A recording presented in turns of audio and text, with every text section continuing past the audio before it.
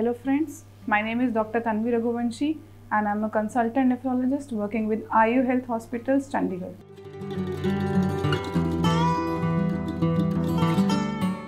So hemodialysis is a very safe form of renal replacement therapy which we offer to our CKD patients.